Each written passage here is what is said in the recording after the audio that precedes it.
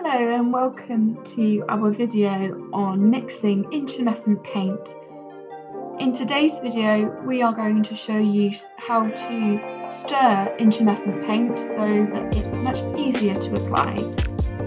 So as you've been watching, the first step is obviously opening the tins. We recommend using a specialist paint tin opener to make the process as simple as possible, particularly with those larger drums.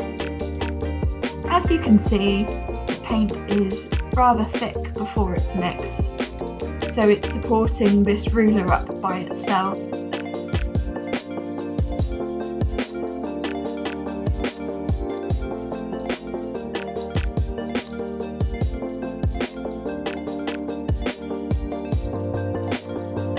And just by stirring it slightly with the ruler, you can see that it's already become a lot runnier in consistency and a lot easier to handle. We recommend using a paddle mixer, however, to ensure that the paint is as runny as possible and mixed evenly, particularly when you're mixing large drums such as this one.